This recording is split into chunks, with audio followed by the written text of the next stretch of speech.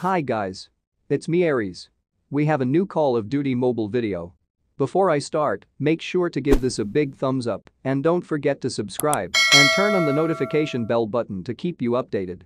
Let's get started. In today's video I cover all the new ones in the Battle Royale. If I can't explore all the new areas on the map, I will provide some pictures for you to visualize. Everything you see here is taken to the test server in Season 7 updates. Our topic is what new locations on the map are, new weapons, new attachments, new vehicles, and some changes. The new name in the map are the Downtown, Black Market, Shipyard, Hospital, Wetland, Ski Town, and Border Village. The new locations are on a separate island and connected by bridge to the map we currently have. The Battle Royale map is much bigger now than the existing map in Season 6.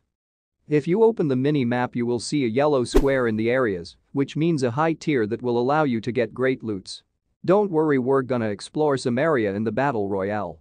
Next up is the new class called Smoke Bomber. You'll see that later in my gameplay, how it works. Its main ability will be to create a large area of smoke that can be used to run or revive your teammates quickly. You can still see when you throw your opponent a smoke bomb, you will see him in smoke. You can still see your opponent, you can still shoot them. It's a good to use for escape, especially if you encounter squad. Next up is the new crate supply coming from the airdrop, which is called Tempest. If you are not new to COD Mobile then you know how it works. Next up are the new weapons in the Call of Duty Mobile. New ones are the Man o' War and DLQ-33. The DLQ-33 is available in Weapon Crate. I'm really excited about the DLQ-33 because it also fulfilled what I said to have DLQ-33 in the Battle Royale. I used to use Arctic 50 before, but now it is probably DLQ-33.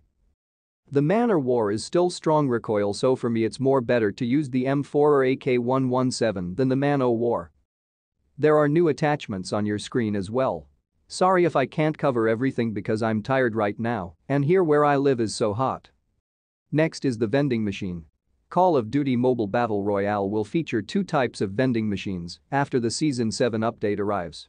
One will be weapon vending machines where the players will be able to get new weapons, while second will be vehicle vending machines where players will be able to grab new vehicles. There is also a new boss on the farm. Here's some picture of him. If you notice to my gameplay with barrels of green that you can shoot and release Nova gas. You will also find bears that you can also shoot. I'm more excited about the new locations map in the Battle Royale because it's bigger than ever. Where are you most excited for the new Season 7 update? Leave a comment below.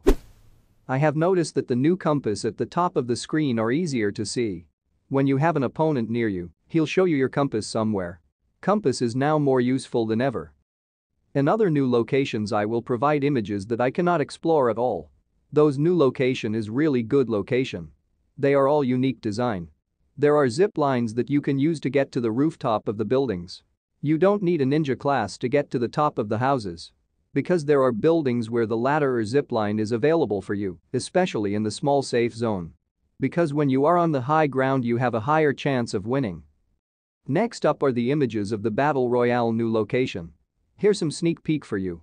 It would be better for you to see this actual if this update will be released in June. Because there's no excitement if I show you everything. I hope that's okay to you. We have some new vehicle called Tank in Battle Royale. This is really good for squad. I haven't tested it yet.